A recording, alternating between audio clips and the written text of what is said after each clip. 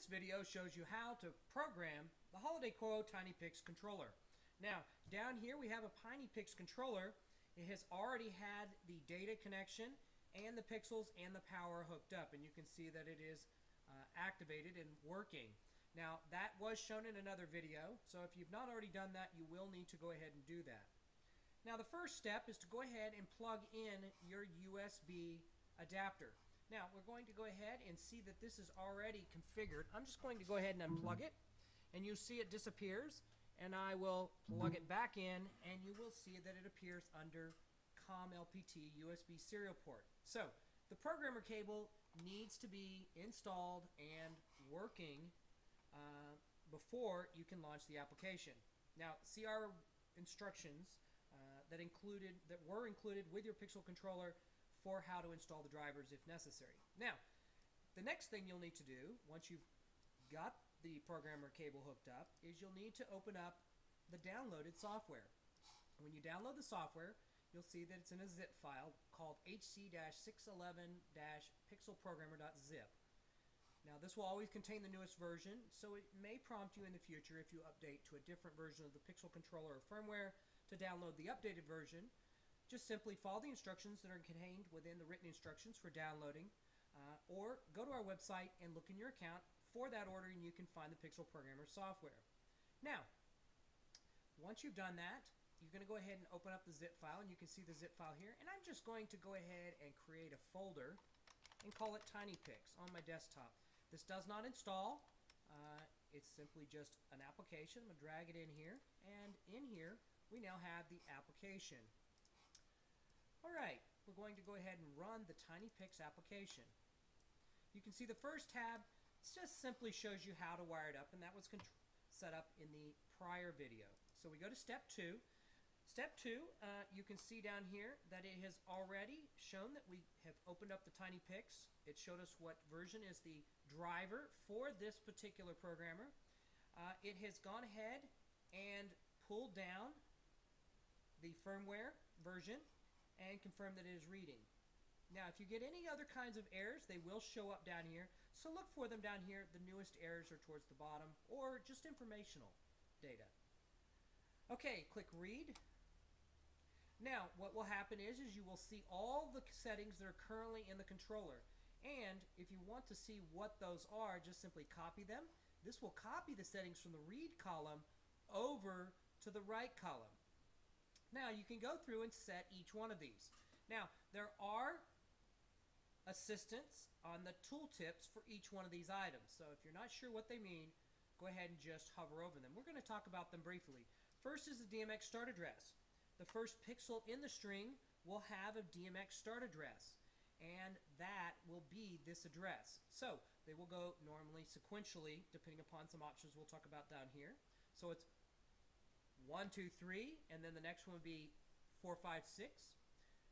Now, it supports up to 170 pixels. That is 512 DMX channels. So here we're going to select exactly how many pixels we have installed. And so for this case, we have 20.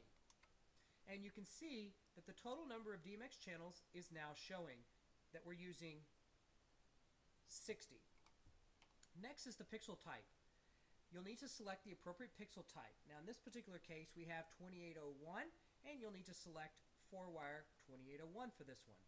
It comes default 2811, which is a common protocol. Next is the type of pixel level control you want.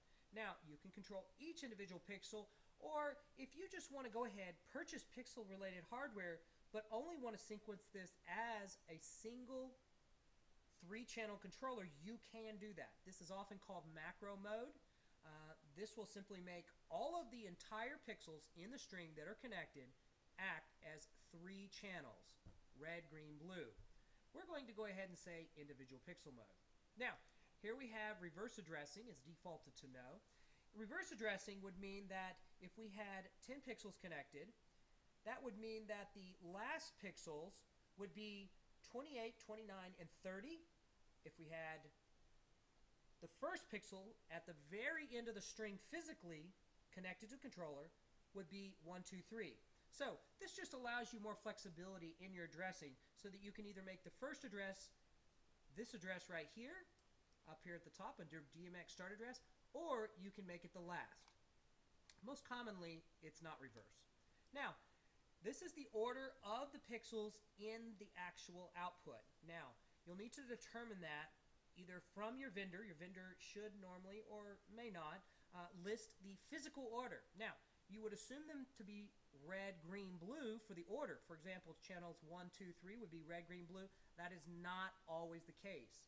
It is not uncommon for them to be in other orders physically, and that just depends upon how the manufacturer produced the wiring to each one of the colors. Now, you'll want to go ahead and select the appropriate color for that particular pixel. Now, why this matters is that we have some other options down here in the demo mode. And for example, if you selected red and you got a different color than red, you'll know that this order is wrong. Or if you go in your sequencing application and things aren't coming out correct, a different color is coming out, you'll need to adjust this. All right. Now, next we're going to have null or ghost pixels. This means that you can tell the controller if the controller is located in one place and it's a little bit long distance from the controller to the first pixel. And now the distance from the controller to the first pixel varies by the type of pixel. It can be as little as 10 feet and it could be as much as 25 feet. It all depends on your pixel, the manufacturer, the type of chip, and a variety of other issues. So, if you discover that you can't properly control your pixels, you may need to put in null or ghost pixels. And basically all this means is that the first, second, third, or however many you choose here, pixels will not actually be considered. They'll only be used for the repeating of data. They won't be considered for addressing. So, normally if you've got the pixels and they're hooked right up to the controller and you're a very short distance from the controller to the pixels, you won't use that. Now here we have a demo mode. The default is red, green, blue. We find that useful for testing your lights to make sure that they're all working as expected and it slowly goes through red, green, blue. You can choose off, so if your controller is not receiving a DMX signal, it will not display any sequence. And you can see that there are a variety of other built-in sequences that allow you to use in off-season or other type uses. Now, the demo speed adjusts how fast. So for example, if we had red, green, blue alternating, if we selected 0, this would be very fast. If we selected 7, it would change very slowly between them.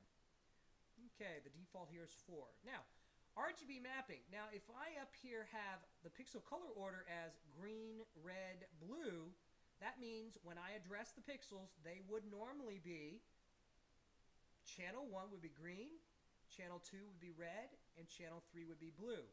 But many software applications don't like that order. They assume that you have red, green, blue.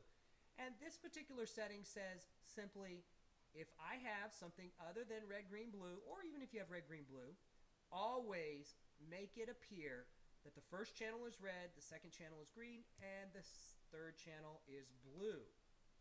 Okay. Now, once we've got all of our settings set, we're going to go ahead and write those settings. You can see that the light changes on here. It's flashing rapidly. And we can see now that the pixels are going through their built-in sequence now that they've received the appropriate settings. And if we look through the log here, you can see that it sends the information and it tells you if there's any errors and it was not able to write.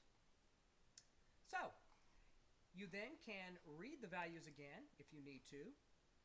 If you have a controller you're not sure of, and there are the values, and you can copy them over.